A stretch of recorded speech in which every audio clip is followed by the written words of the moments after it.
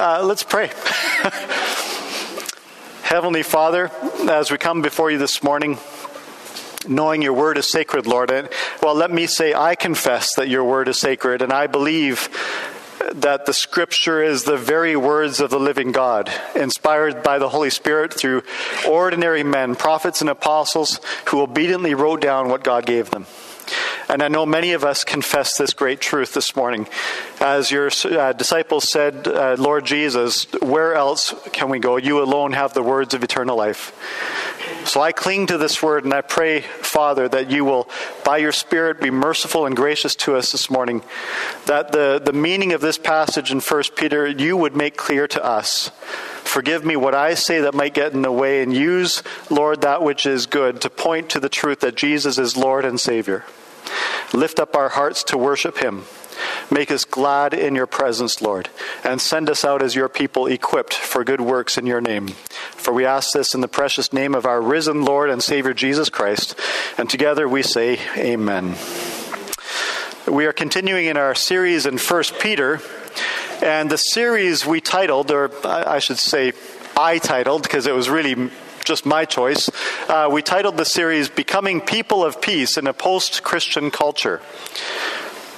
At Beacon Communities, we believe that God has us here for a purpose to influence our part of the city, and one day, by his will, by his grace, maybe larger portions of the city. I would love to plant another church, not myself, but send out a team to plant another church. This one was hard enough, and I'd like to leave that to a younger man to go out and plant a church and help them out, give them people and money to do so one day. And we see part of a church planting movement that's going on not only across Canada, but right here in Victoria. There are more and more church plants at various parts of the city, and God be praised, the gospel is going forth. But if we are ever going to make a significant impact on our culture, it will not be by getting people to come into church. It will be by sending Christians out into the world equipped so that they understand the gospel, they understand how to share the gospel in a way that makes sense to ordinary men and women they work with, they go to school with, they live next door to.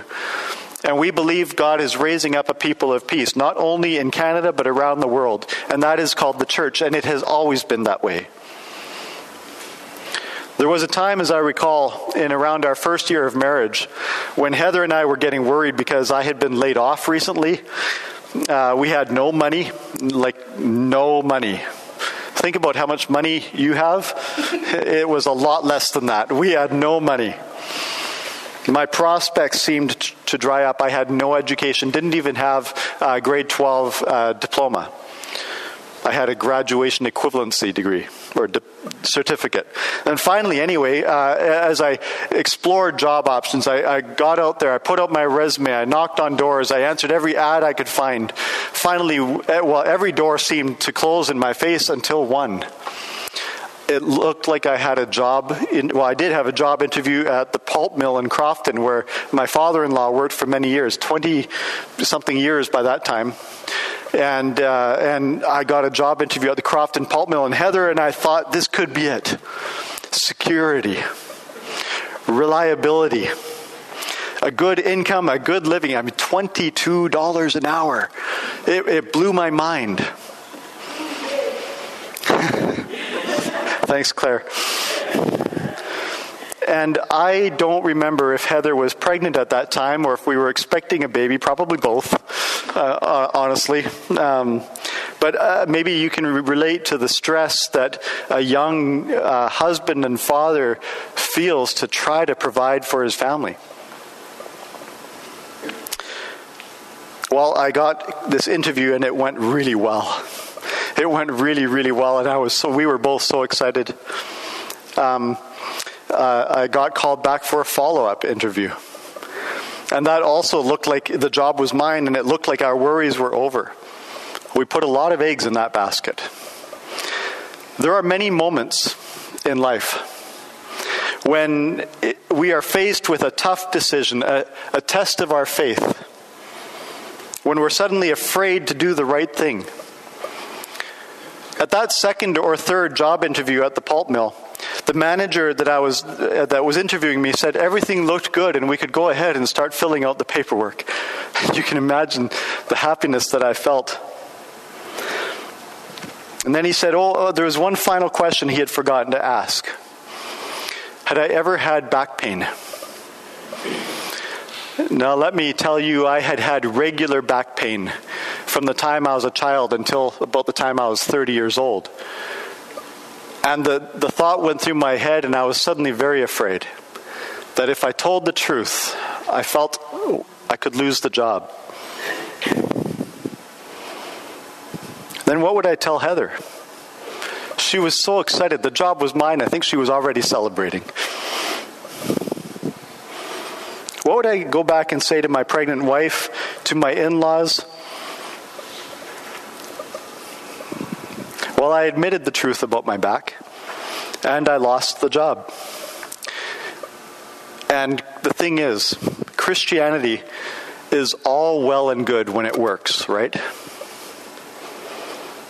But what about when following Christ means not getting that job? It was a small thing, to tell the truth. But it felt like, if I know Jesus is Lord, if I believe His word, how can I tell a lie to keep the job? It felt like that. What about when following Christ means something worse than just not getting a job? What do we trust? Do we trust God? Do we fear Him because we think it's a way to get what we want? Or do we trust God's goodness and grace no matter what it costs us? Look with me in 1 Peter chapter 3 at verse 13 and 14.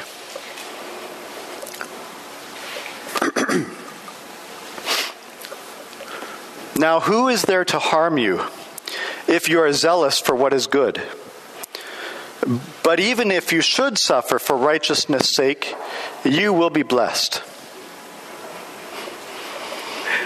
So far in Peter's letter to these churches that today we call modern Turkey, but they were scattered around the area there, he has shown us that we don't need to do evil to get ahead if we really believe God is taking care of us.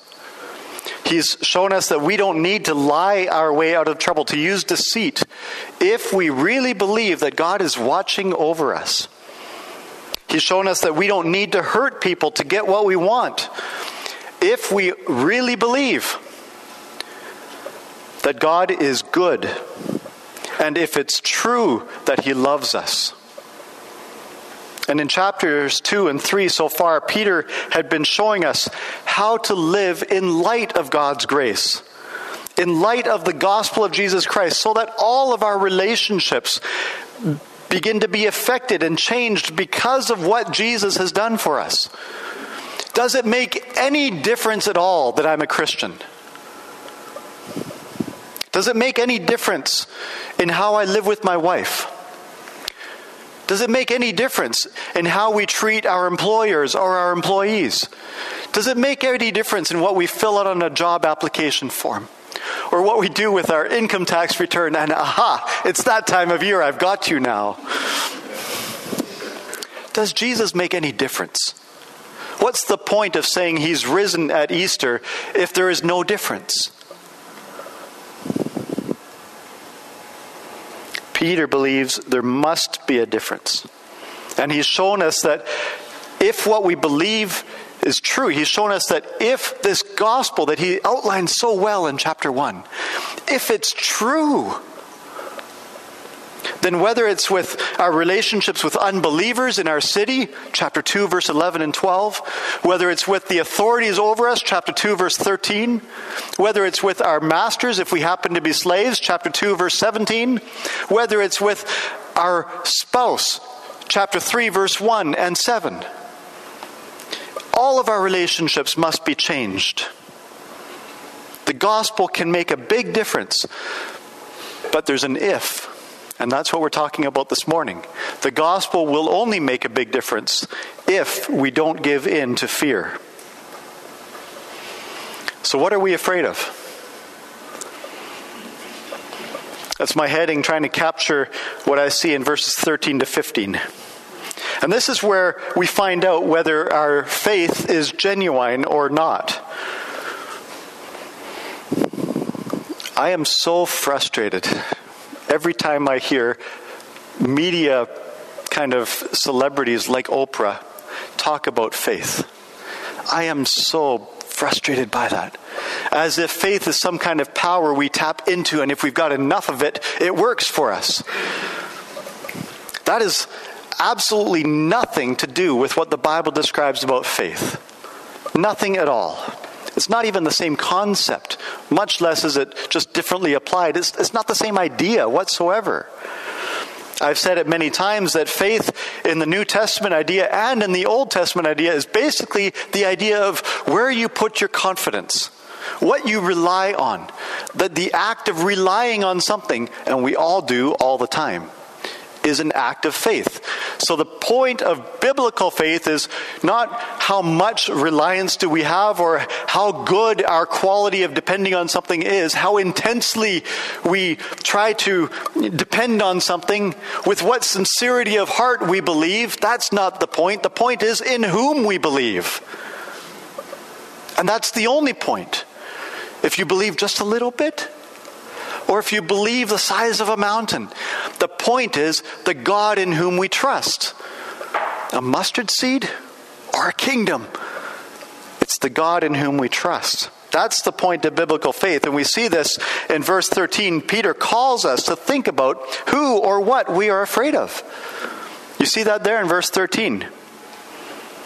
Now, who is there to harm you if you are zealous for what is good? And he's saying you will be zealous for what is good if you really believe the gospel.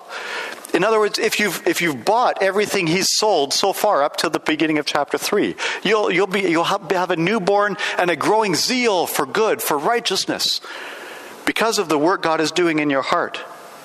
Even if it's only beginning to think, I'd like to do good, at the very beginning of your Christian story, it will grow into zeal over the course of a Christian life. But he's saying, what are you afraid of?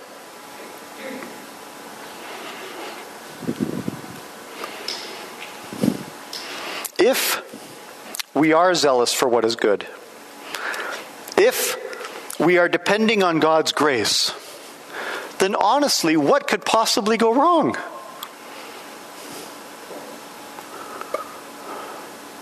If our prayers really rise up to God, like it says about husbands in verse 12, if we're praying to God, what do we have to worry about? What could possibly happen to make us stop praying to God?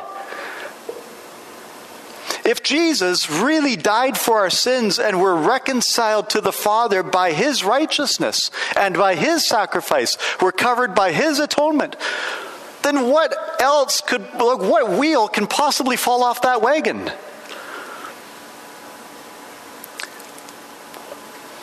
If you're zealous for what is good, what are you afraid of? Who is there to harm you? What would make us take our eyes off of God? Peter suggests it's fear. Fear of something else or someone else other than fear of God. Look with me at the end of verse 14 through to the beginning of verse 15. He says, in the English Standard Version it reads like this, and other translations take this differently, but it says, have no fear of them, nor be troubled, but in your hearts honor Christ the Lord as holy. We're going to spend some time right on that string of words there. Have no fear of them, nor be troubled, but in your hearts honor Christ the Lord as holy. And if you've got a different translation, you can see that various translations have trouble with this particular passage and try to express it in different ways. There are two options here, Peter's saying, or for two options for what is in our hearts. Something's in our hearts. It's one thing or another. When things go wrong, either we are afraid and troubled without God, that's verse 14, or we are honoring Christ the Lord as holy in our hearts. Something is in our hearts. It's either fear or it's honor. It's fear of something or it's honor for Christ. One thing or another will be in our hearts at every point we reach a critical impasse where a decision is called for that tests whether or not this Christian thing is true. Two paths we can walk, two roads we can take. I almost feel like quoting that poem, two paths diverged in a wood, and I took the one less traveled by. Either the same fears that unbelievers are controlled by will be in our hearts, or a holy reverence for Christ as Lord will be in our hearts. And Peter puts these things as two distinct contrasts. Read those words again with me, just so you can see what Peter's done here. At the end of chapter 3, verse 14, have no fear of them, nor be troubled. Same sentence, but in your hearts. But in your hearts. They've got fear in their hearts, but in your hearts, honor Christ the Lord as holy. Something's going on in our hearts. Which is it? If Christ rules our hearts, we will act one way. If fear of anything else rules our hearts, we will act another way. So the next heading I have is that the fear of the Lord frees us from fearfulness. I don't know where you're coming from this morning. Some of you I do, to be honest, because I know most of you. But there is a few of you that I don't know well. So I don't know how you approach church, how you think about the Bible. Let me just give you the benefit of the doubt and say, you may not yet really agree with all of this, and that's okay. If we want to understand the Bible, though, not if we want to all agree and get along, I'm not so much interested in that. I'm more interested right now in this next, 25 minutes, optimistically, I'm more interested in what does the Bible say? And can we agree together that what I'm trying to say this morning is what this passage of Scripture is saying? Don't worry about whether it's true or not yet. Let's deal with what this is actually saying before we decide whether it's true. But if we can agree that we're approaching this text of Scripture to understand it, and if we can agree then that we want to understand it, and to say, I'm not going to let myself get offended at what it says, just keep reminding ourselves what it means first. Then when we come to a word like fear, we have to admit that most of our culture always talks about the idea of fear as a bad thing. Right? But the Bible doesn't. Most of our culture looks at fear as always a negative. But unless there are exceptions, like when we're teaching little kids about the dangers of moving cars and hot stoves and electrical outlets and strange dogs, then there's a healthy fear that we want to teach, like toddlers, right? Don't touch, ouch, ouch, hot, hot. Remember my kids, especially Daniel, going, hot, hot, hot. Where does the time go? Yeah, and you're saying, well, it's going right now. Yeah.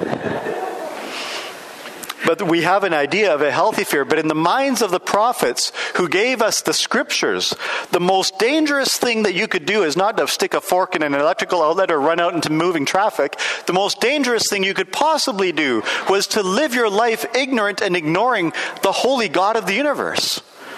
There was nothing else more dangerous. That trumped everything.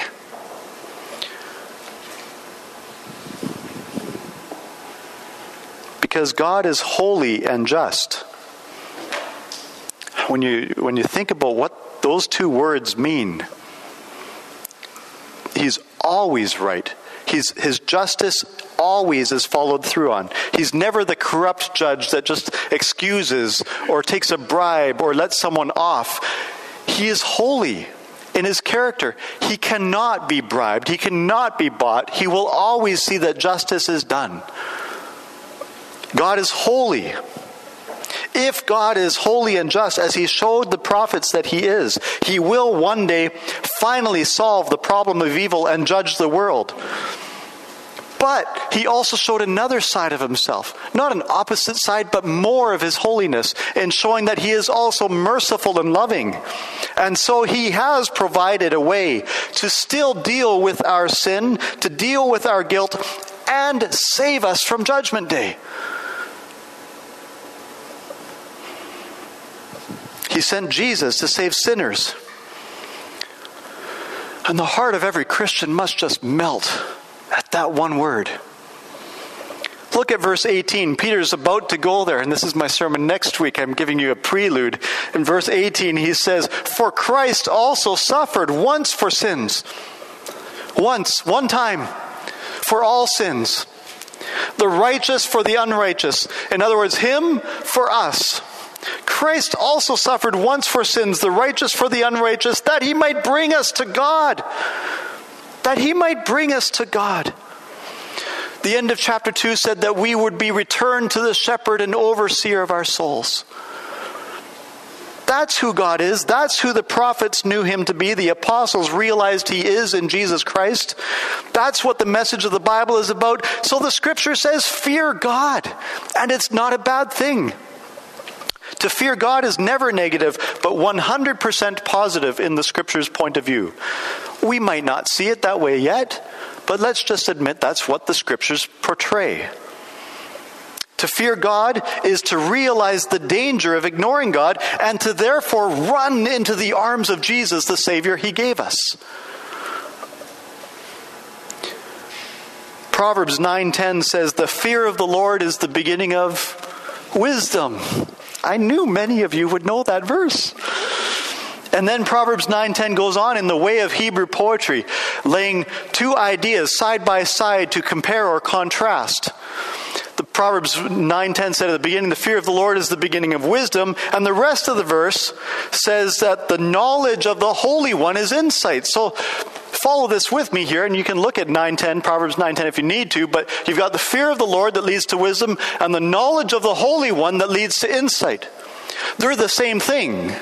The fear of the Lord is to know the Holy One, to know him, who he really is.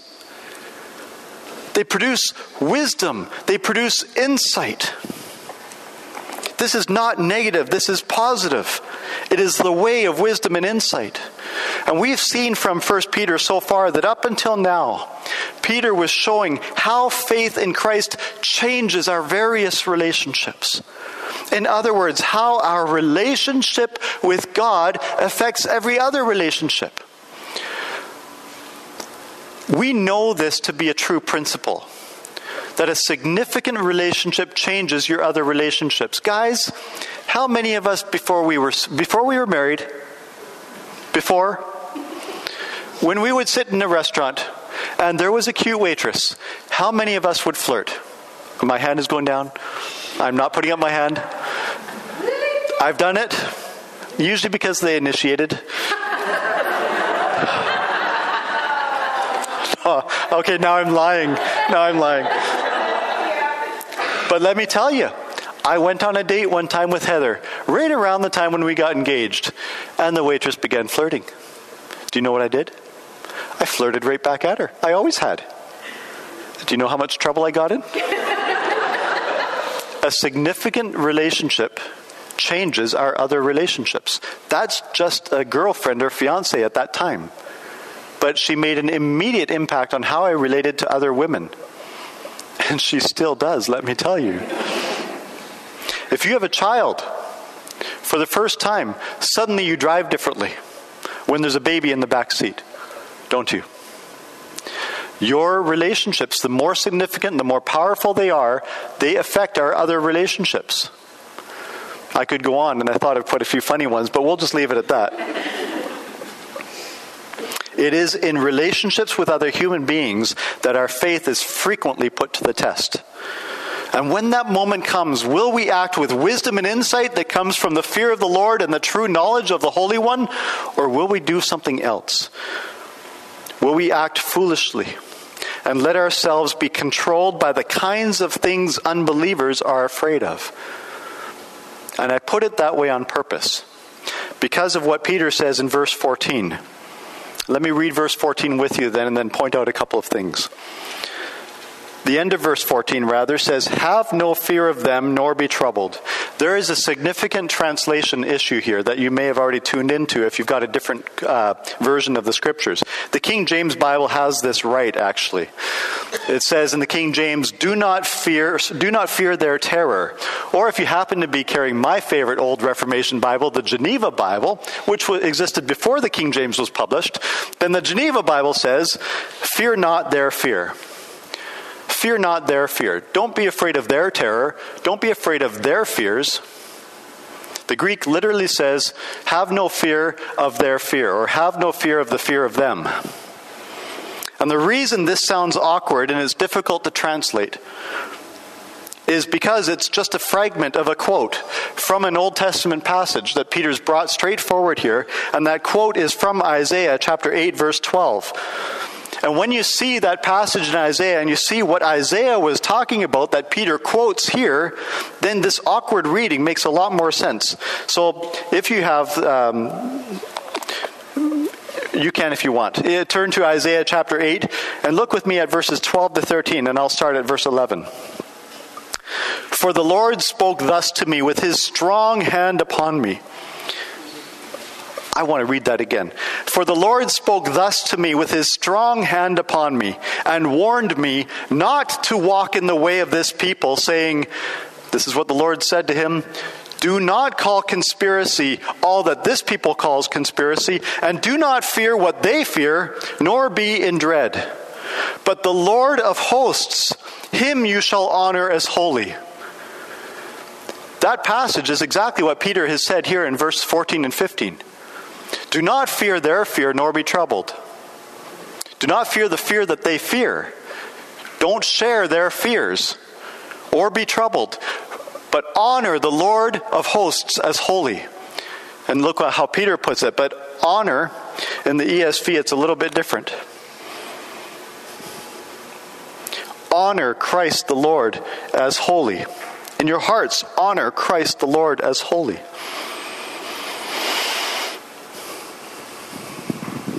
The unbelievers in Judah, in the passage that Isaiah is quoting, or in Isaiah 8, the unbelievers in Judah at that time were afraid of the rumors of a conspiracy of two kingdoms ganging up on their kingdom. Two kingdoms, Syria and Israel, northern Israel, ganging up, joining forces against the kingdom of Judah. And then in the previous chapter, they found out that the Assyrian Empire was on its way. God had raised up the Assyrian Empire and was sending them to conquer Syria and Israel, and so Judah would be delivered. And you would think that people would praise God for his deliverance. But that's not what happened. People were giving Assyria the credit for their rescue. They were giving this empire the credit. And instead of being thankful and giving the glory to the God who was promising to send this empire to rescue them. How stubborn could they be, hey? Not like us at all. Imagine how strange it would be to trust the means of salvation instead of the Savior behind the means. We would never do that. It's like putting confidence in a wooden cross instead of the Savior who died on the cross. Or in the power of prayer. In the power of prayer instead of the God we pray to.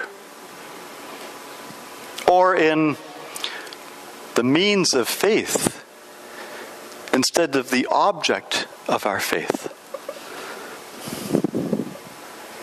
And that was what was wrong with the faith of the people of Judah in Isaiah 8.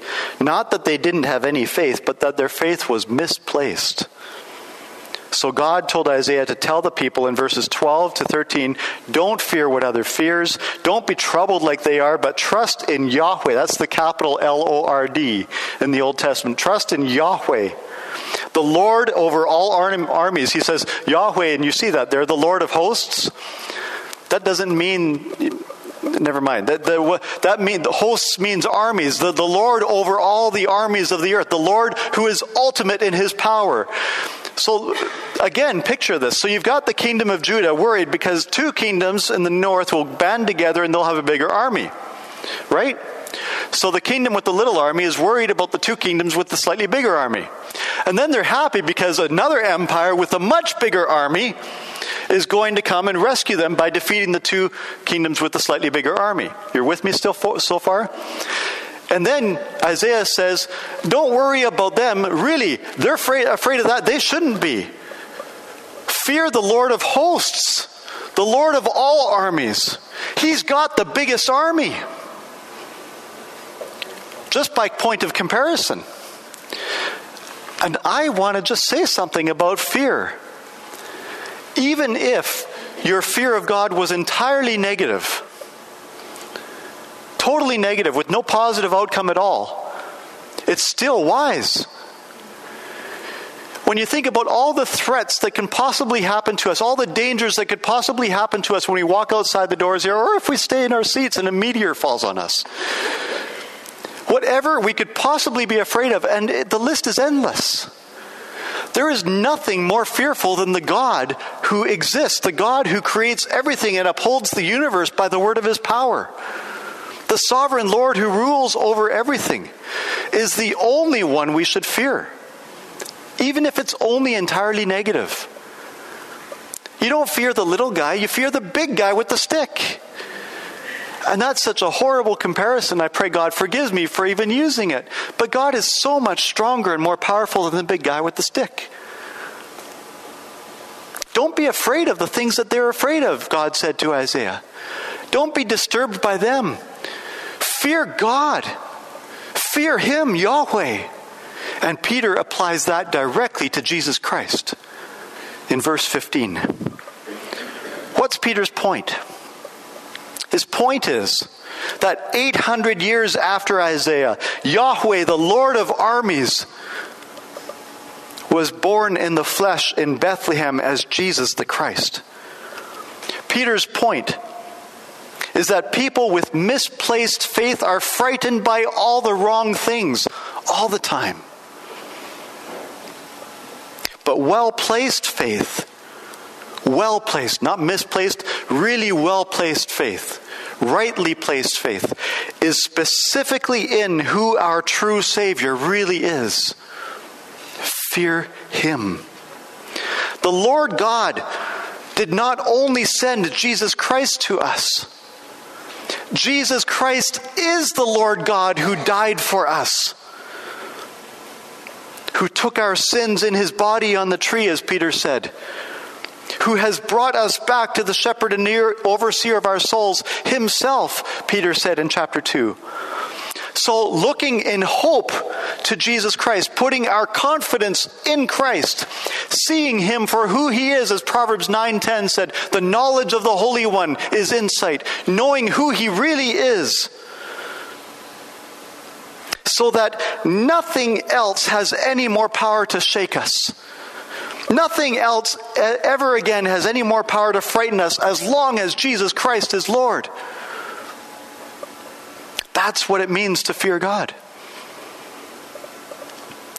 Christ the Lord, Peter says in verse 15, you see it there, he says he's holy. Honor him as holy, which means he is perfect in every way. The songs that have been sung and the poetry that has been written and the books that expose this wonderful truth. He is perfect in every way in his holiness. He is perfect in his righteousness. He is merciful. He is forgiving. He is gentle. He is strong. He is patient. He is just. He is sovereign. He is all-wise, all-knowing, all-powerful. He is Creator God and King of kings. He is ruler over heaven and earth, over history, over destiny, over eternity, over you and over me. And that rhymed. If the gospel, my friends, if the gospel, the good news of Jesus Christ tells us he will forgive anyone who asks for mercy, and it does tell us that. If his word assures us he will save anyone who calls on his name, and it does give us that assurance. if his apostles and prophets proclaimed that anyone who believes in him will never perish but have everlasting life, and it does,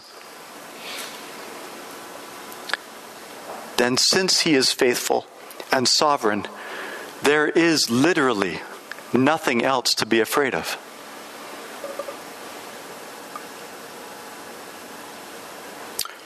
So, when we are afraid, when our souls are troubled, like verse 14 says not to be, then I suggest to you that it is always because we have forgotten for a moment who Jesus Christ is. We've forgotten the knowledge of the Holy One. We've forgotten Yahweh of hosts. We've forgotten the God of Israel. We've forgotten who Jesus Christ is, that he is Lord. And he's no longer being elevated for that moment as Lord in our hearts. Something else has moved in. Oh, my friends,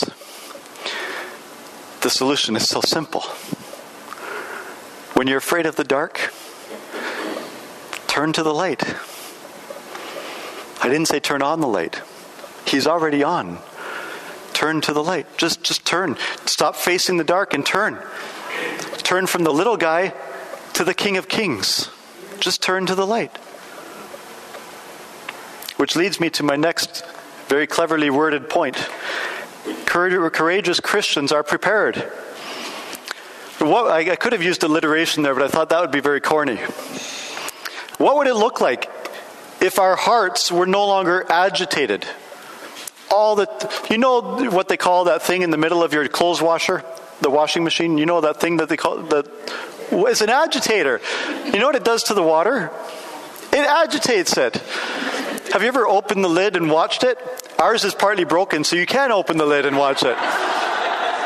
And when you do, that water's going all over. It's severely agitated water. Look at verse 14. Do not fear their fear or be troubled. You know what that word troubled means? You guessed it. Agitated. Tossed about. Disturbed. Like water when it's boiling or whatever. What if our hearts were no longer agitated by all the numerous fears like that washing machine all the time, tossing us around, confusing us, troubling our hearts deeply? What if our hearts were like pools of calm, quiet water that only God was big enough to disturb? What if our hearts were like that? And that's the picture behind that word troubled in verse 14. Peter is saying that if Christ rules supreme over the waters of our hearts can find peace no matter what storm rages on the outside.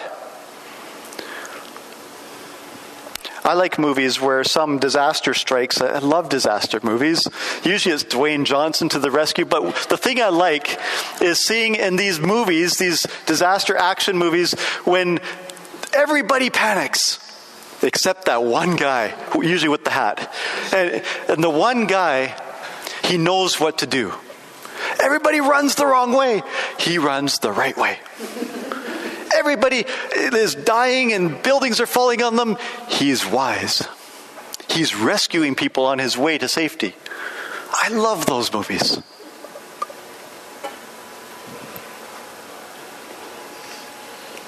When followers of Christ have for 2,000 years gone against the flow and acted with purpose and strength as if they could see things others can't, as if they knew something other people don't know. Not alarmed by the things that alarm the rest of the world, but stabilized and encouraged by their hope in Jesus Christ. It has frequently throughout history confused people. It has frequently made books to be written or inquisitions to be launched, demanding an answer. How come? Sometimes it draws good attention, sometimes it draws unwelcome attention. But it gets noticed. And now I put this in black and white terms just for the point of explaining it. But you and I both know that no books are probably going to be written by us, or about us, I mean. We might write some. Brian wrote a book. You and I are not yet free from these worries that trouble our hearts, from the worries of the world and the things that everybody else worries about. They frighten us too. But the more reasons that we find in Scripture to put our confidence in Jesus, the more we grow in the peace that He brings. And as that grows, that peace, the Holy Spirit through Peter commands us to prepare ourselves for what will come.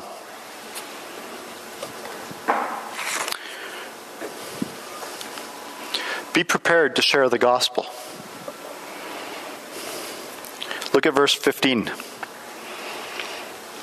But in your hearts, honor Christ the Lord as holy, always being prepared to make a defense to anyone who asks you for a reason for the hope that is in you. When death or losing a job or sickness or threats against your person or a stock market crash or even a war won't make us panic. When injustice or insult or wrong done against us don't have the same kind of power over us to make us lash out and give them back a taste of their own medicine. When those things rule us less than they used to, people will notice and they will wonder what makes you and me different. And this is when we share our own gospel. Not a different gospel, not a unique gospel, not a gospel other than the gospel of Jesus Christ. No, not a different gospel. But we share that it's our own gospel. We share about what is particularly relevant to us, what it means that this gospel is good news to me. Right now, with what I'm going through in life. Why it gives me such confidence to react differently, to not be so troubled and agitated, to respond like I know something others don't know, to respond like I know God is still on His throne, and He will not abandon the one Jesus died to save. That's the gospel we share at a time like that. So Isaiah can say in chapter 8, yes, I'm afraid of being attacked by another country, but if you knew Yahweh, who He really is, you wouldn't be so afraid of that.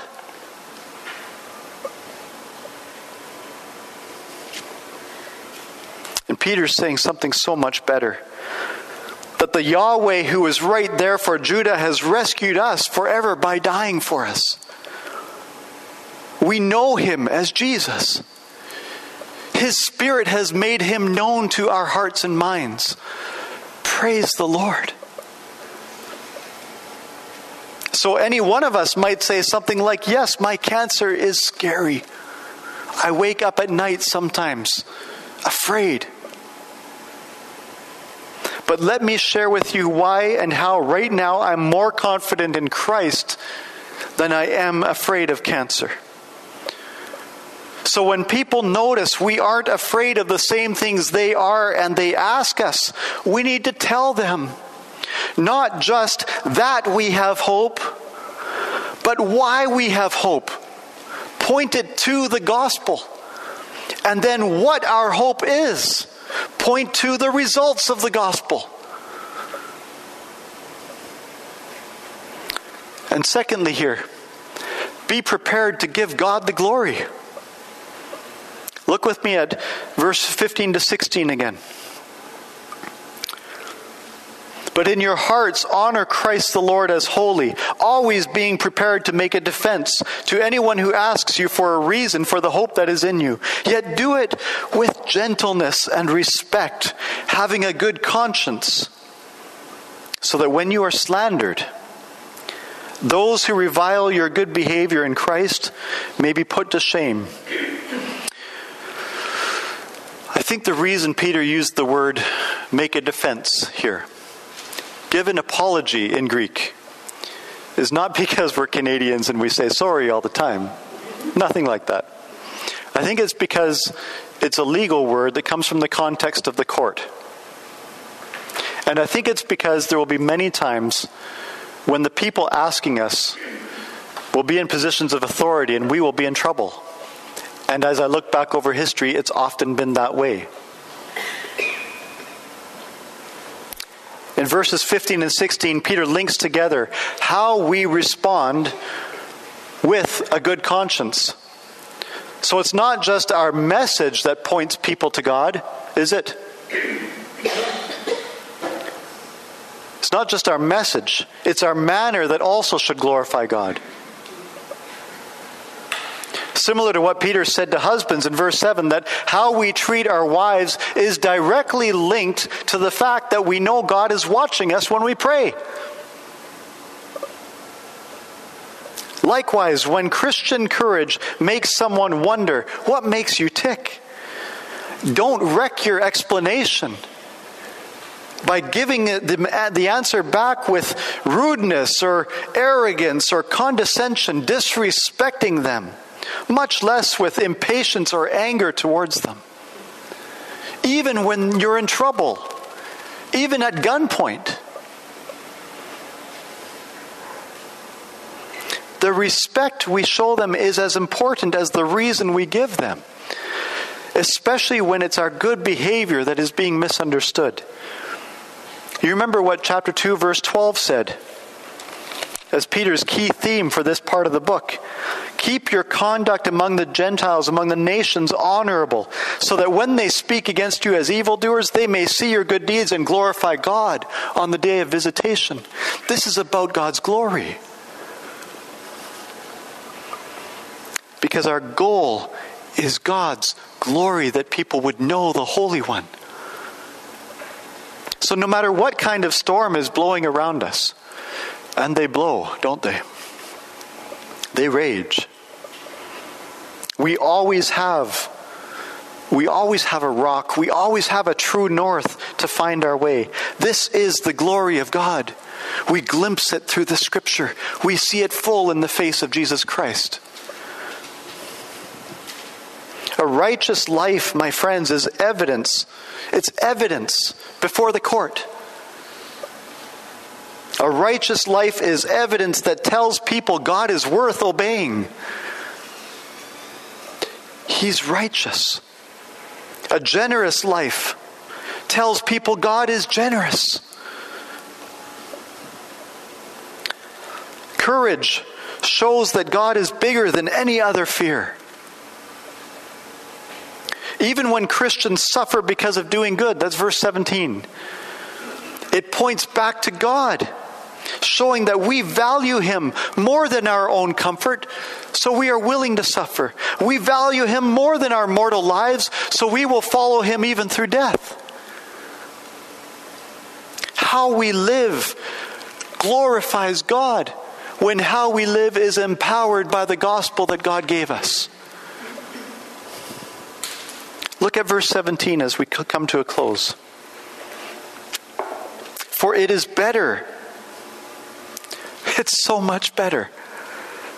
I can't believe Peter's so understated here. I can't believe he just uses a simple word of comparison. It's better. Look at it. For it is better to suffer for doing good, if that should be God's will. A big if. Suffering isn't always God's will for you. Don't assume that it is and be whatever they call that when a person who wants to suffer all the time. But if there's no way around it without sacrificing the gospel, without being silent about Jesus, without continuing to bear witness to Him, if your witness for Jesus requires you to go through suffering, and it often does, then it is God's will. Verse 17, it is better to suffer for doing good, if that should be God's will, than for doing evil. Christ is worth it. So in our hearts and in our lives, Will we honor Christ the Lord as holy?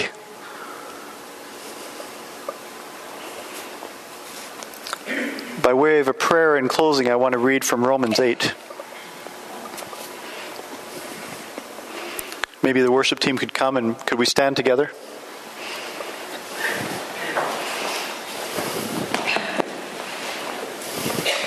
Let us hear these words of Scripture, and would you join me in committing to honor Christ the Lord as holy in our hearts?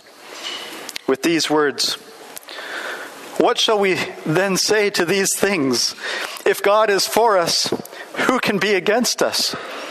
He who did not spare his own Son, but gave him up for us all, how will he not also with him graciously give us all things? Who shall bring any charge against God's elect? It is God who justifies. Who is to condemn? Christ Jesus is the one who died. More than that, who was raised, who is now at the right hand of God, who indeed is interceding for us. Who shall separate us from the love of Christ? Shall tribulation, or distress, or persecution, or famine, or nakedness, or danger, or sword? As it is written, for your sake we are being killed all the day long. We are regarded as sheep to be slaughtered. No, in all these things we are more than conquerors through him who loved us. For I am sure that neither death nor life, nor angels nor rulers, nor things present nor things to come, nor powers, nor height, nor depth, nor anything else in all creation will be able to separate us from the love of God in Christ Jesus our Lord. Amen.